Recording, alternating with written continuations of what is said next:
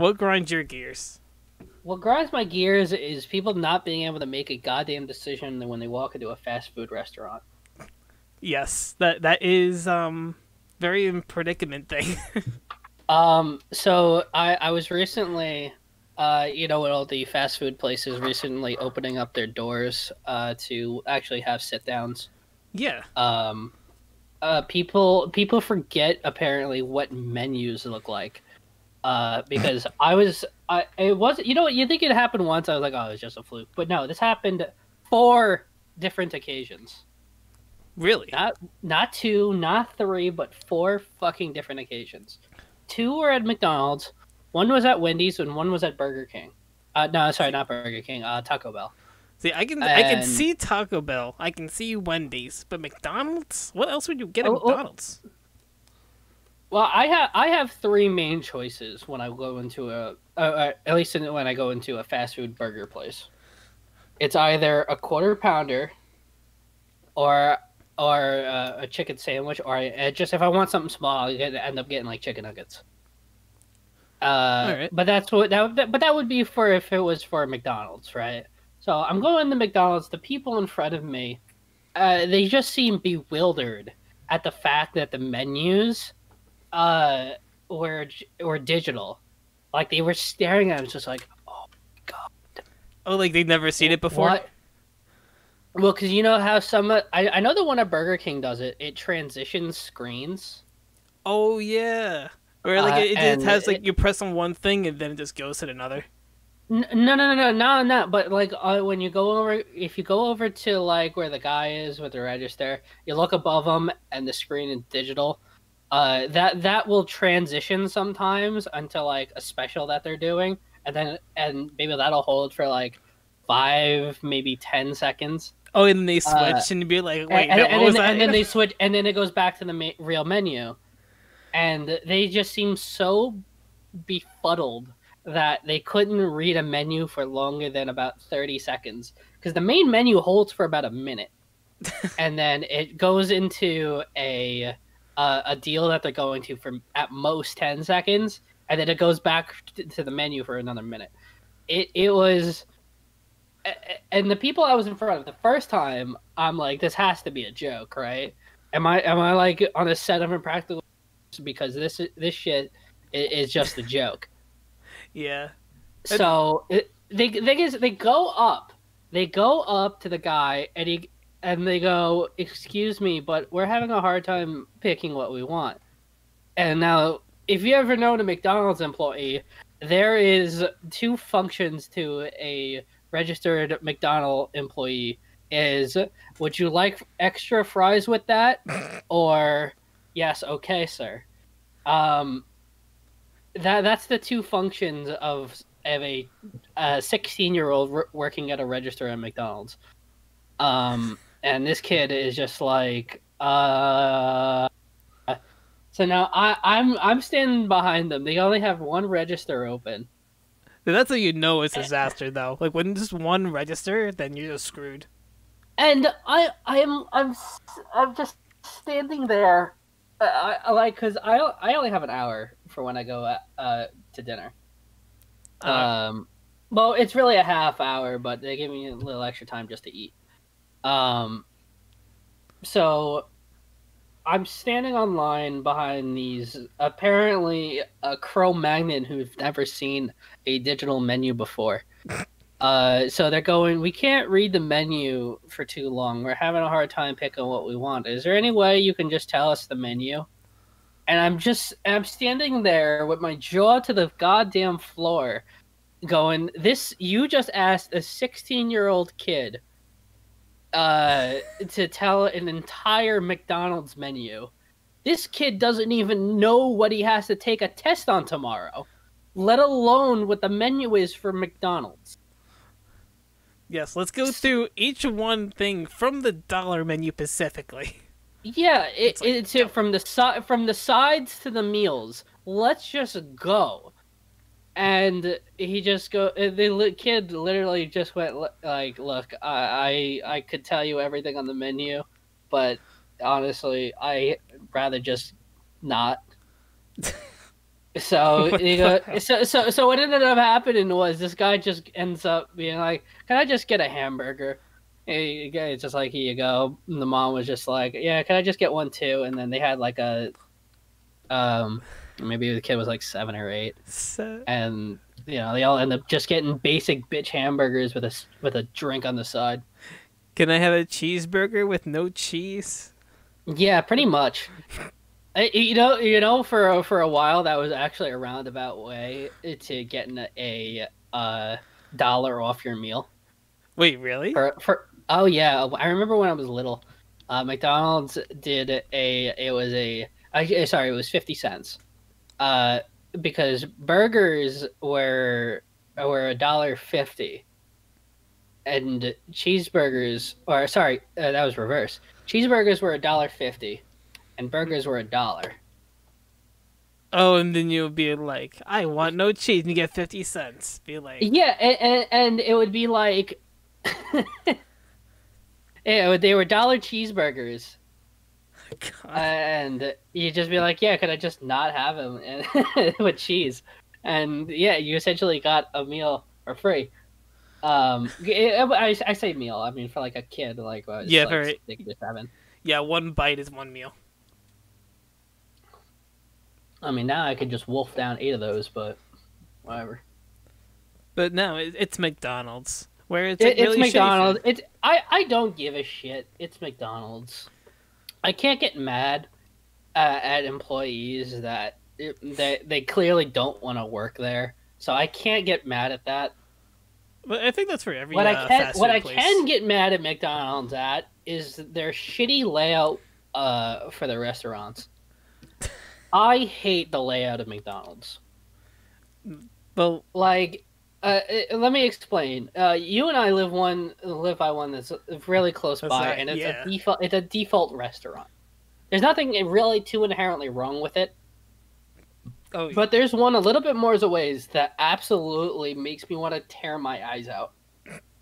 There, it goes when you first walk in. It's an immediate eyesore because you normally you have the McDonald's arches when you first walk in the door. You see the McDonald's arches, and then the menu's all they got all the arches everywhere, yeah. and they end up they completely change the color scheme inside. It's like this brick amber with like a yellow, like with the McDonald's yellow, and it's just this red yellow combination that just doesn't look good. So it's an immediate eyesore when you walk in.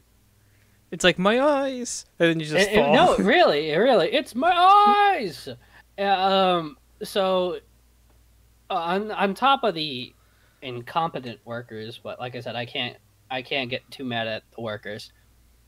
Um, Somebody decided to lay out the tables where they tried to fit as many tables as they could into essentially. I'm trying to think of a good comparison, but they're just so tightly packed that essentially, if you had 2 people sitting back to back, you might as well do. Um, Do some square it's dancing in the middle. no, seriously, it's so compact. You might as well be square dancing with them. Seriously, 2 tables of 4 can lead into a shindig. Um, Wow. it was so tightly packed. I was with 2 of my other friends, and they were just like, we can't even enjoy eating. It's just so many people, and because it was so many people, it was like, well, now it's stupidly hot where I can't even enjoy my food. So we're like, screw this. I might as well just eat in the car. That's what we ended up doing. Wow. That kind of sucks, though. Yeah, and I don't know whose idea it was. Like they had to fit in all those tables, but you could have easily have gotten rid of 2 or 3 of them and been totally okay. Even then, I would still say it would be compact, but at least it'd be breathable. Wow, that's. And apparently it was a loaded McDonald's. A lot of people seemed to go there because even when we went, we had a hard time finding a table. And when we finally sat down, we couldn't even enjoy our food. There's too many people just breathing down your neck, like. No, these Like a the mouth Patrick. breathers, the mouth breathers out of there are just absolutely overwhelming. It was just a bad time overall. Yeah, that does really suck though. That would grind my gears. That definitely grinds my gears, and this leads into an even bigger problem: people just being super goddamn indecisive. I know this goes back onto the menu thing, but it's just people just don't know how to decide things.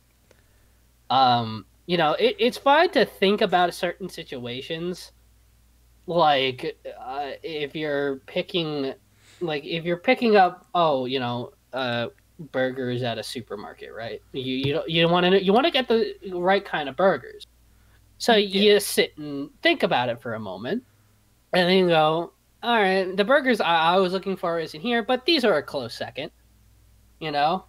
But no, you'll have the people. I was at a supermarket a couple weeks ago, and I was picking up hamburgers, and you could see where this is leading already. Oh yeah, I can see it from a mile away. So the guy was standing in front of the hamburgers, and now I'm like, all right, well, how long is it gonna take? A few seconds. He probably already knows the guy. So he opens up the freezer door, and he's just staring at the list. He's scanning up and down the thing, and it's like, all right, just pick your burger.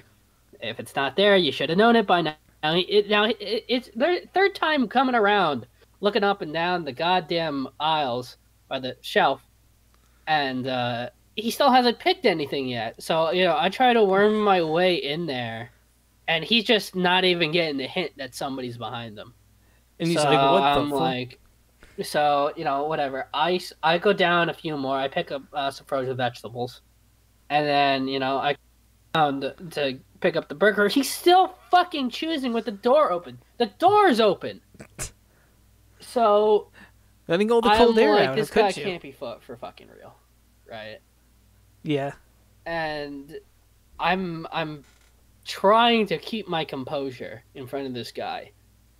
And now he's physically getting frustrated because he's clearly looking for one brand that the store didn't have. I'm at Stop and Shop, by the way. Yeah. Because the Stop and Shop, they actually have different places for different burgers. My voice is already getting no, you're good. Destroyed. Yeah.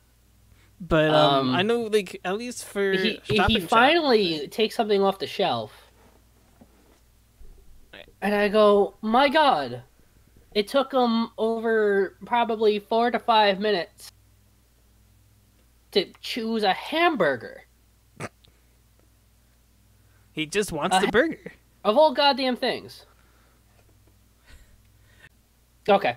Yeah, no, so my the thing that pissed me off is he had the freezer door open the whole time. Letting all the cold air out.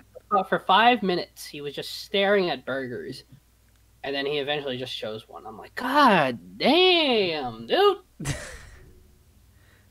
Yeah, because I know at the Shop and Stop, they actually have like 2 different places for burgers. Like they have like the chopped meat that you can get to make the burgers. Then they have like the patties that they make themselves. Yeah, freezer section down the aisle. Yeah. Yeah, this is like aisle 1 frozen stuff. God. And then you also have the the Beyond Meat or whatever it's called, like the plant stuff. That's in a different aisle. The Impossible Burger stuff. Yeah. Yeah. I think I would definitely buy stuff like that. But you ever seen the price tag on those things? Yeah, those are expensive. Like you have to get those on sale. They're almost never on sale. I've never seen them on sale. Come to think of it. I know. Was it either ShopRite or Wayfair? They usually have them on sale, like every other week. At least in store, I've never seen them. But you know what? It really grinds my fucking gears with stores. Stores that only have sales for certain card holders. Yes, that's so annoying. So, like, you're having a sale, but only for the people that go to your store regularly. Why? Like, it screws everyone else over. Why? You're thanking them for using your store. But like, I could only get a card once and never come back to your store again.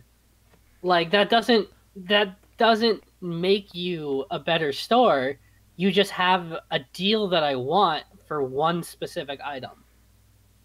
Yeah, it's like, what's the point? Like, that doesn't do anything. That makes me want to go to your store less. Like, Because I can go around to every supermarket right now, right? And go, Yeah. hey, can I sign up for this? Hey, can I sign up for this? Hey, can I sign? And never go to them. I ended up going to fucking Trader Joe's about 25 minutes out. Because Trader Joe's actually has decent prices. That's surprising too, because they're usually expensive. It depends. It depends. Sometimes it depends on what you get. Like, their cereals are okay, but a lot of their frozen stuff is a lot of them is pricey. They're not too pricey. No, I mean, it's not like Impossible Burger stuff, but it can get expensive. I've gone there. I've spent over $150 easily just going to Trader Joe's. Well, what do you get there? Since we're on the topic. What do I get there? Funny enough, a lot of it's for Amanda. Oh, okay. So I ended up getting a lot of stuff for her, like some of the cereals. I get some of like the frozen mac and cheese. Her parents like a lot of things, so yeah, we end up just getting a bunch of random gubbins.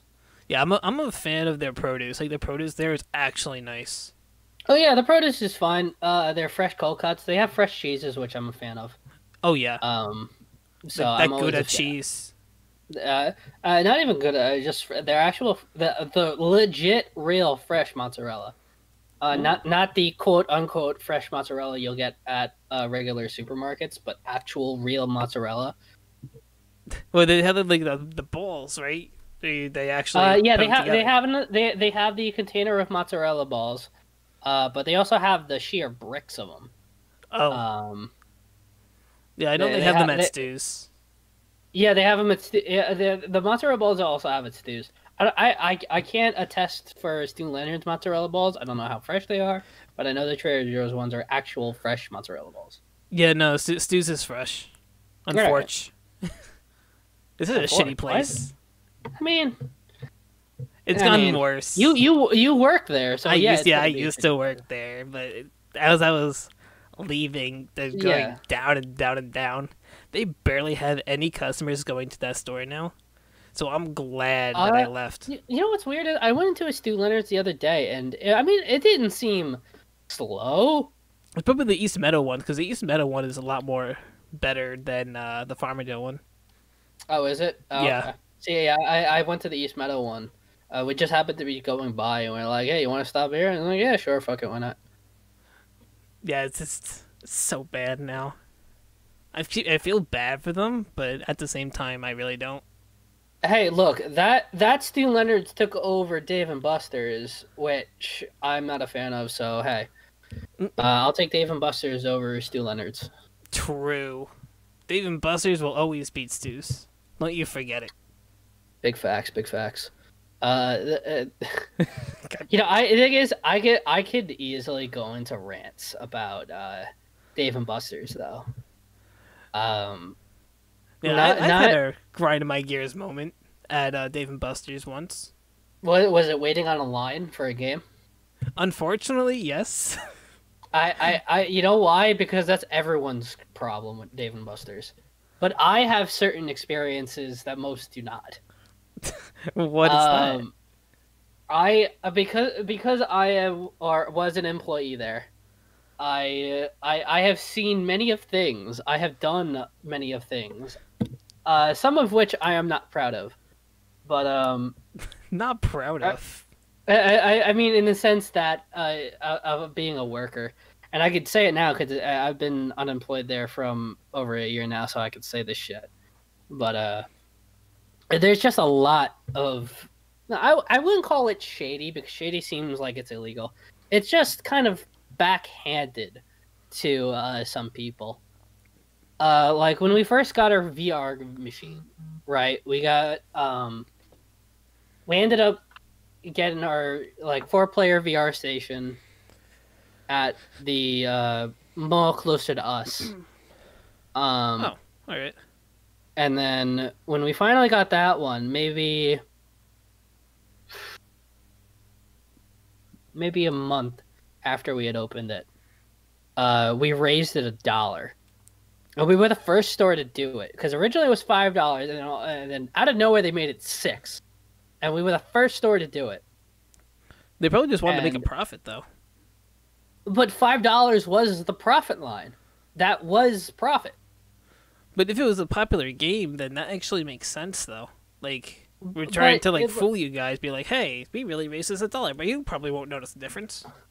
But now you already had they had already raised. Although I could understand doing the other one because we had recently switched to full digital tickets instead of the paper ones, and the cards are RFID.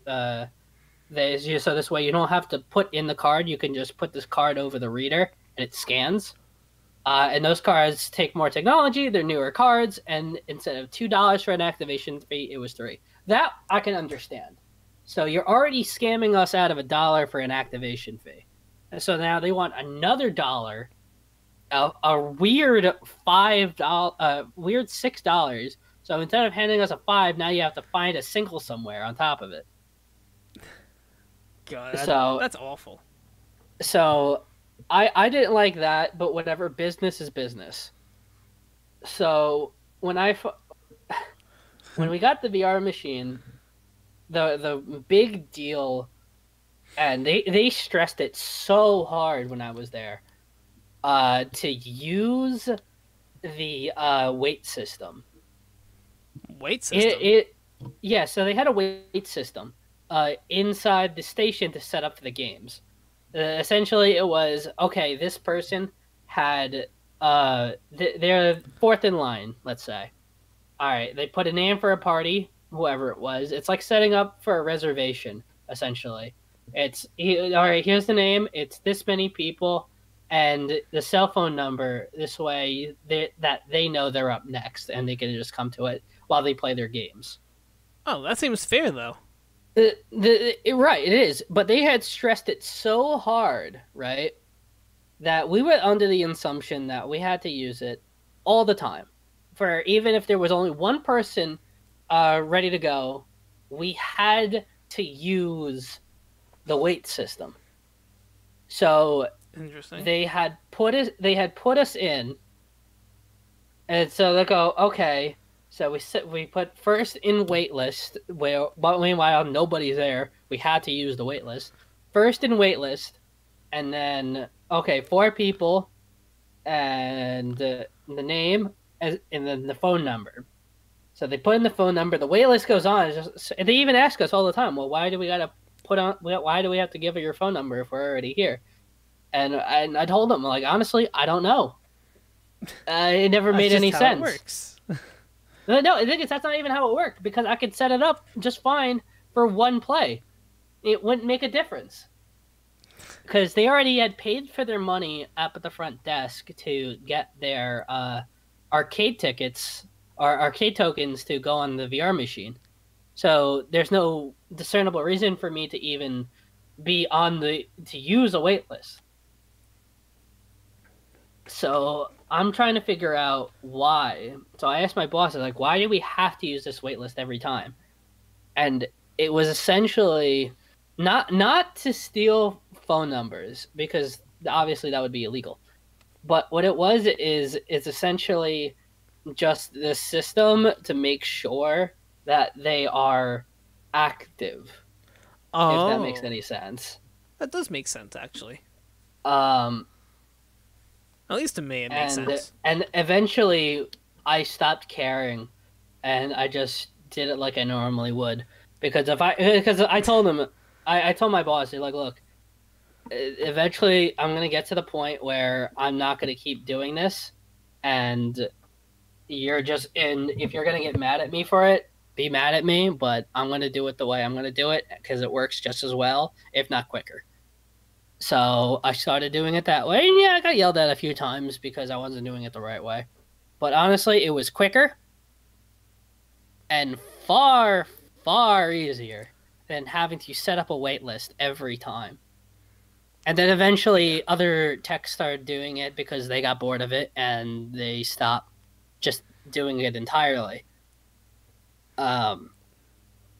It was just an awful, awful set of rules that they had established for a legit no reason.